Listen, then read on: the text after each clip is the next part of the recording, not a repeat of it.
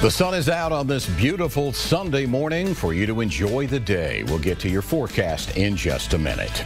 Welcome into this special Sunday morning edition of WVLT News. I'm Alan Williams. You know, many of you are in prayer for healing for many facets affecting our country's cities this morning. You can add to that anger, protests, and a lot of violence in the last 72 hours over the death of George Floyd, who died in police custody. Here at home, downtown Knoxville was hit by vandalism late last night. KPD confirming this morning 50 to 100 protesters made their way through the city, vandalizing property, including the Ruby Sunshine restaurant in Market Square. A group made their way to Gay Street, where one person was arrested for assault after throwing an object into a police SUV, striking an officer in the head. Well, that officer was uninjured. Another KPD officer sustained minor injuries during the arrest and was given first aid. Police also arrested another individual with 10 firearms along with narcotics.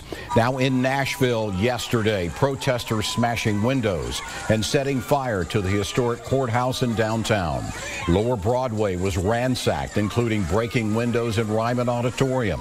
Early yesterday evening, Governor Bill Lee mobilized the National Guard in response to the violence. Metro Police tweeted last night they deployed tear gas to protect the historic city courthouse building. A curfew was set last night for 10 o'clock in Nashville, and according to police, the streets were essentially cleared by 11:30. Governor Lee said if anyone was out after curfew, they would be subjected to arrest. We have a crew in Nashville. We will have reports for you tonight on WVLT.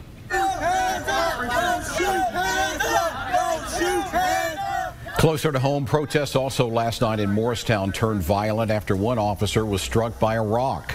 Bottles and other objects were thrown at law enforcement. This began around 9 o'clock last night as protesters held a stand-in in front of the Morristown Police Headquarters. Police Chief Roger Overholt told our WVLT crew that most of the protesters left, but one group began throwing water bottles and rocks. Overholt says he's very disappointed with how that night ended. As the actions by the protesters was escalated to vandalism and violence, and so it's just really disturbing that we're hearing these things advertised and brought into these cities saying we're wanting to safeguard someone's rights, then these type of actions occur. Protest leader Ashley Weaver says despite tensions with officers last night, she's thankful, she says, for those who serve the Morristown community. And just because one or two have portrayed themselves as corrupt, we now label them all. No, their lives matter as well. Not every police officer is corrupt. Not every police officer has an intent to be trigger happy. Not every police officer is here to harm us, and that's why I shook their hands. Because at the end of the day, they're not here to harm us, not every last one of them anyway. The protests ended last night in Morristown when officials ordered the crowds to disperse around 1 a.m. Nice shooting at the photographer. At us, like directly at us. Directly. Why are they doing that? He's shooting at our crew. I don't know. Do they not know that obviously they see the camera?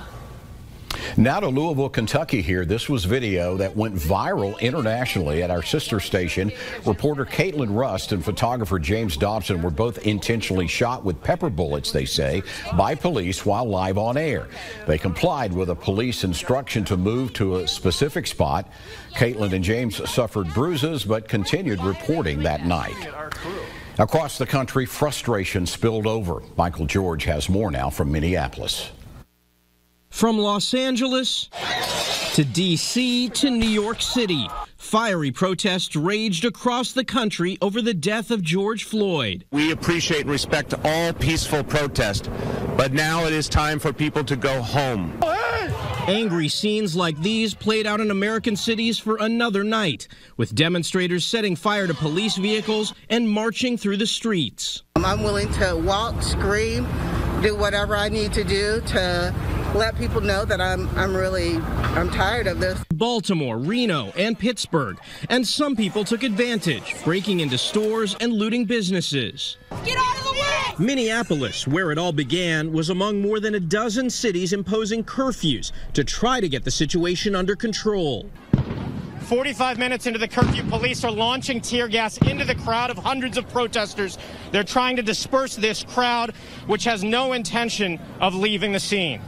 Where do I go? I'm with WCCO. Several journalists reporting on the protests, including reporters with CBS, were hit by rubber bullets and even taken into custody. University of Southern California law professor Jody Armour says what we're seeing is bigger than what happened to George Floyd. There was a convergence of a lot of different cases at this moment that I think has raised a lot of a public awareness and made the public especially sensitive at this point in time. Floyd's family is calling for the other 3 officers at the scene of the incident to also be charged. Michael George, CBS News, Minneapolis. Meanwhile, Target stores are temporarily closing dozens of its locations in the U.S. as protests continue to erupt. Included are 71 stores in Minnesota, 49 in California, 12 stores in New York. In a statement, the company says its focus is on employee safety and helping communities heal. Target says the workers impacted by the closures will still be paid for their scheduled hours. The Target website so far does not include closing any stores in Tennessee.